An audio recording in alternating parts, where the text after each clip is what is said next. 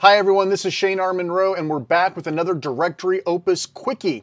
This time we're going to show you all about a feature called FlatView. It's so revolutionary, it's so amazing that they actually trademarked it.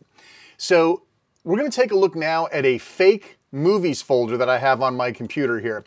I have my movies broken down by year, and inside of each year I actually have genres for each of my movies. So if I were to go into action, I'd see things like Dead Heat, Predator, and Wedlock.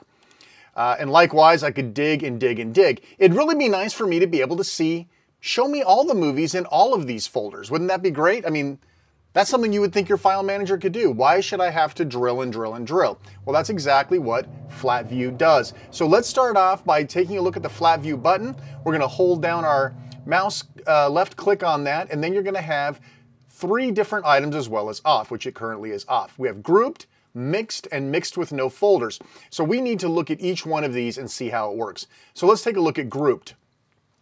Grouped works great. You're able to see the whole file structure down to the file, so I can tell the Dead Heat is in action inside of 1900 to 1995. And this moves all the way down through all of the other ones. You can also see what folders have no movies in them versus what folders do have movies in them. And the location is available here. So if, for example, you're down here at Vibes, you're not really sure, you know that it's under rom-com, but what's the next folder level up? You can just come over here and you can see it's in 1900 to 1995 rom-coms. So that's really cool. That's a great methodology of looking.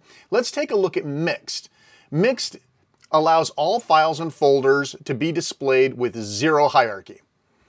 All the folders are displayed, including all of my different dramas, all of my different horrors, all of my different miscellaneouses, as well as their location, and all of the files. Well, now I can see all my movies. That's pretty good. What I really need to see is just show me the movies. I don't need to see the folder structure as long as I can see where they're at. So the last item under FlatView is mixed with no folders. Wow, that's literally exactly what I wanted. I wanted to see all the movies that I have. I don't care where they're located in the file structure. I just want to see the movies. And there we have them. All of the movies are right there for you to see. And you can perform actions on them just as you would normally. In fact, now, if you want to copy, check this out. It's even smart enough to know. So I'm going to move these over to my temp folder just so that we have, I guess I'll make a temp folder.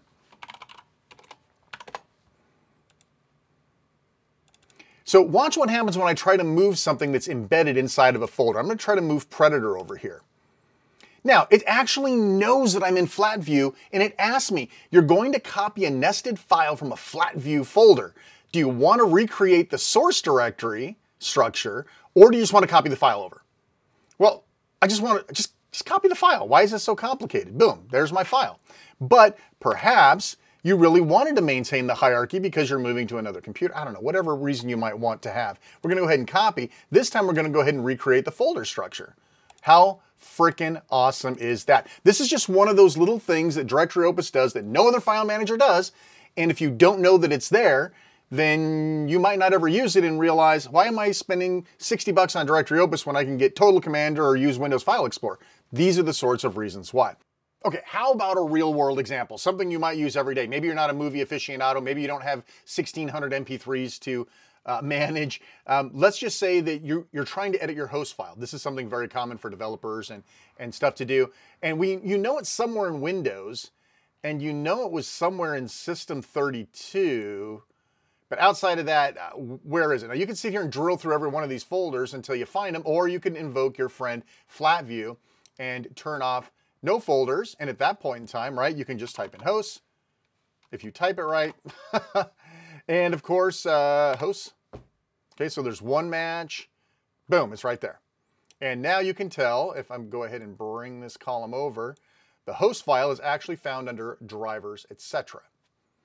So this is, I mean, you can utilize this a million different ways. FlatView is something I use almost every single day because it is just so natural. Folder structures are there to sort, not to view. So if you can collapse your folder structure, you can actually get access to the files and the files, I should say, that you're actually looking for. That's FlatView. Again, it's trademarked. If you actually look at the term in the documentation, let me see if it does it on the hover over. Oh, it's not. It doesn't say trademark here, but if you look in the documentation, you'll see they actually trademarked the FlatView, and maybe that's why no other browser or file manager, maybe that's why no other file manager has it. Anyway, I hope you enjoyed this Directory Opus Quickie. If there's something you'd like to see in Directory Opus, drop a comment. Please like, subscribe, hit the bell. You guys know what to do. As always, thanks so much for watching and take care.